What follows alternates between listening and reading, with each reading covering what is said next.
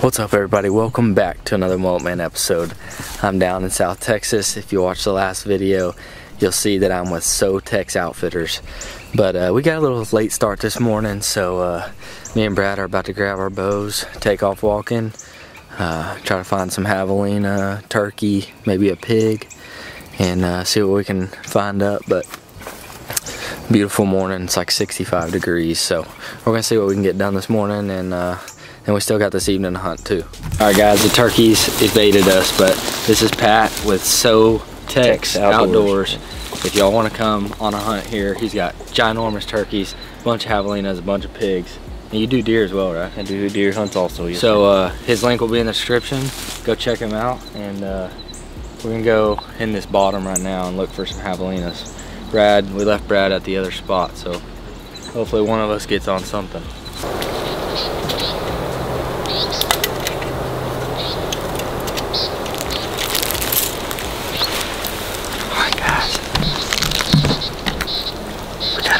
About 80 yards.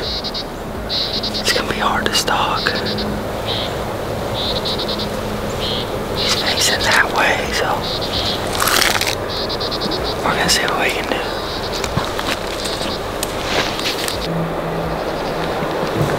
Hey, I say you get up here.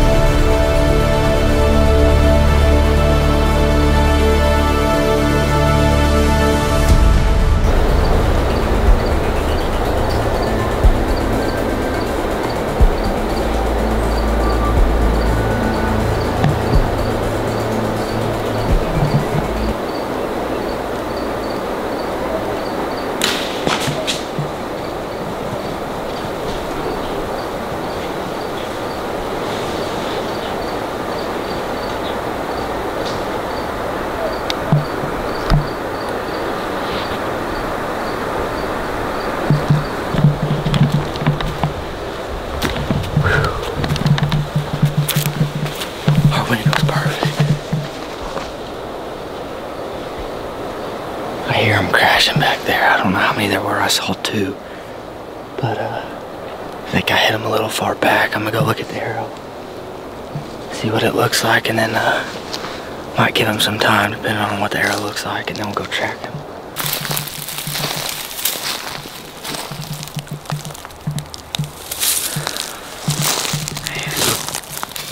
I don't know.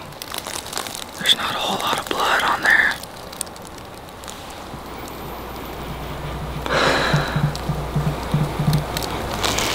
Smell a little bit of gut. We'll see what kind of blood trail we can find. Alright, we got some thick stuff to open.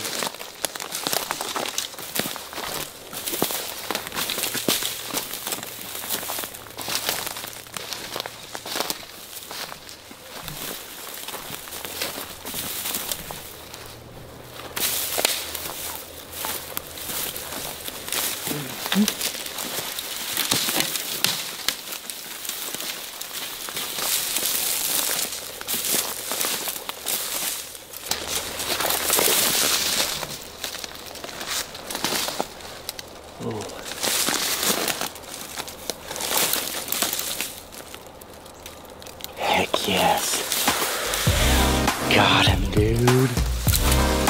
Oh, guys, we literally found a chunk of gut that big. I'm using these swap broadheads. I'm not a fan of mechanicals, never have been. They sent me some of these. I shot a deer and javelina with it so far.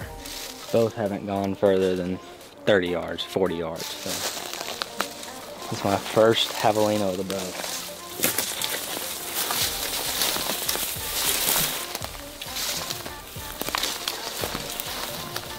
Heck yeah, dude. Here, hold my bow. Oh, crawl in there. Ow. Everything in South Texas wants to bite you, scratch you, or poke you. Ow.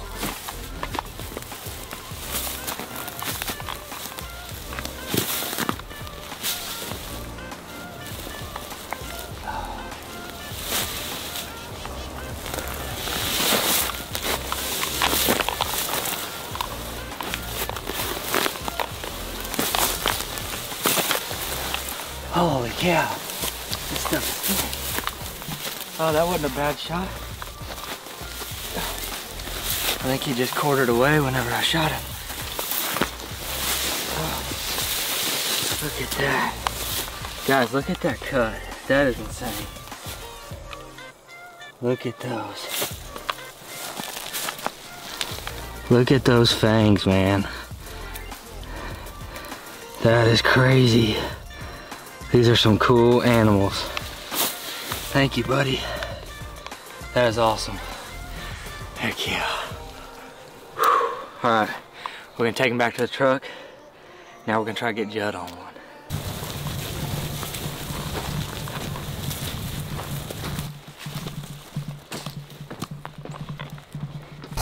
Well, Judd just went and got the truck, so that happened so fast. This is our last evening here. And we didn't get anything this morning with Pat, but make sure y'all go check him out, show him some love. His link will be in the description. So Tex Outfitters, he's got javelina, he's got some monster turkeys down here.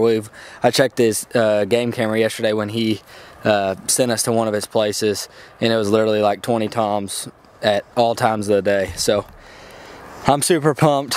Got this javelina. It's my first javelina with a bow. So this is what I was talking about. Swap broadheads. This thing is dirty. I mean, that's the reason why we found a piece of gut. I don't know how it got gut.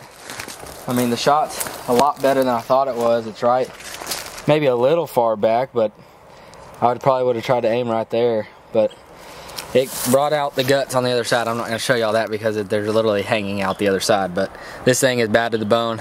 They do not sponsor me. And I've never been a believer in mechanicals. I've always shot fixed blades, but I'll leave their link in the description as well. Y'all can go check them out if y'all are lost on what to shoot as far as broadheads go. And the G5 Montex that I shot in Africa, y'all can go back and watch those videos. They were all perfect shots, and I lost a couple animals with those. So I'm happy with these, and I'm gonna finish out the year with these and see how they perform. But I'm gonna load this thing up. I think Brad may have shot in a turkey. So we're gonna load this javelina up. We're gonna take it, clean it, go get Brad, see what he got, and then we're doing a javelina catch, clean, and cook.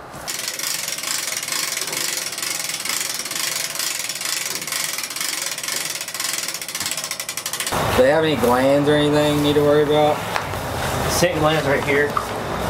You should be able to, right on the back right here. Almost there. Kind of like the nipple. Whew. Oh God. Look at that, Brad. That's awful. Yeah, don't smell it too, but I touched it just now accidentally. So that's a scent gland. So these are called collared pectoral, right? Collared peccaries. Collared peccaries. Mm-hmm. So I'm gonna clean this guy up, and we're just gonna quarter him out. We got a 4-hour drive home tonight, and unfortunately Brad did not shoot anything tonight. I was gonna keep y'all updated on that, but he didn't get anything. So all right, guys, got the javelina cleaned up, all quartered up. Now we just gotta take the feet off. And here's the 2 back straps. Nice little back straps. They're not much to them, but Pat was saying to make sausage out of them. So we'll try 1/4 on the smoker and make the rest in the sausage, because I want to see what it tastes like in its natural form. So basically, that's what you get out of a 25-30 pound javelina. Going in the cooler, and we headed to the house. Big thanks to Pat with Sotex Outfitters. Make sure y'all get down. Link will be in the description. Go check him out. If you want to come do a South Texas hunt, he's the man to go to. Alright guys, I am back at the house. It's actually been a few days. Whenever I got home, I had that javelina meat sitting in the cooler, so I went ahead and just diced it all up off of the back quarters and the tenderloin. So what I'm gonna do, since we're down in mesquite country, I'm gonna take some Texana Brands mesquite infused olive oil, and we will drizzle that in this pan. And I got some red beans and rice cooking right here. I'm gonna season these up with a little bit of critter glitter. Not too much. I really want to see how this stuff tastes. I'm gonna go ahead and dump this meat in here. That olive oil smells amazing. Hand's not quite hot yet, but we'll let that cook down, render down, and then I want to see how this javelina tastes. He said it's super, super, super chewy. So we'll find out. He said turn it into sausage. That's the best way to eat it. But got red beans and rice cooking. Got some javelina cooking. And we're going to mix them together when the javelina's done. And now I'm going to make some salsa. Alright, easiest salsa recipe in the world. I got this little salsa maker at one of those hunting expos. And it's super easy. But I'm missing the best ingredient, which is cilantro. So all you need, onion, tomato, lime, jalapeno, or whatever pepper you want to use, and then cilantro is super good in it. So you just chop the onion up, just like that, throw that in there. Cut your tomato up.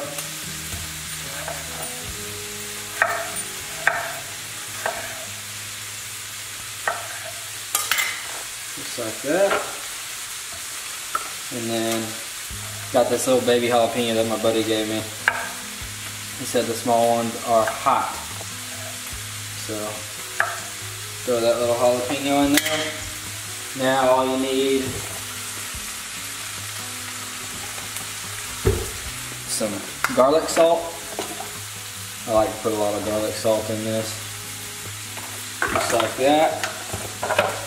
Take your little dealie.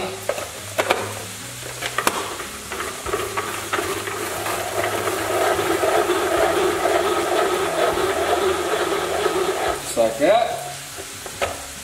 You have tomato and onion salsa basically, because we don't have any cilantro. But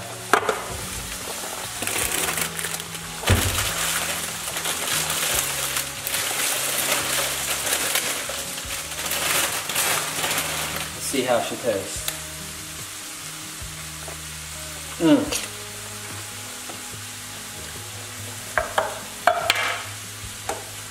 Add some fresh lime juice. Now, you got some awesome homemade salsa. Alright, this looks amazing. I don't know how it's gonna be. I just went into the fridge and found what I could, so I'm just gonna try and see how this works out. But got a biscuit, broke it in half. Take some red beans and rice, dump it on top. It's like biscuits and gravy, but rice and javelina. Take some javelina. It looks good. See how chewy it is. Just like that. That looks awesome. So let's try just the javelina first, see what it tastes like.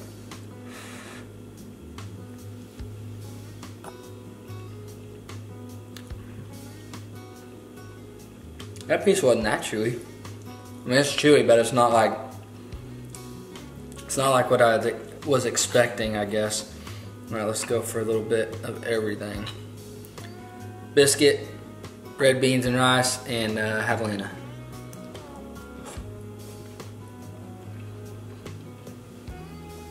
That is good, but it is chewy. I mean, it's not like I don't know. It's not super chewy, but it is pretty chewy. I definitely eat it again. So I'm gonna rate this javelina to pigs that I've had, because I can't remember if I've eaten javelina or not. Maybe in sausage or chorizo or something, but I'm gonna give it like a 6.8. It's not the best. I wouldn't choose it over a wild hog, and I definitely wouldn't choose it over like a farm pig, but it's not bad. I definitely eat it again. The next one I shoot, I'm gonna get made into sausage or chorizo. So hope you guys enjoy this video. Leave it in the comments if y'all want to see some more South Texas hunts. Be sure to go check out SoTex Outfitters. They're awesome guys, and they can put you on some javelinas. So till next time, make sure you hit that subscribe button, hit the thumbs up, and remember, eat good.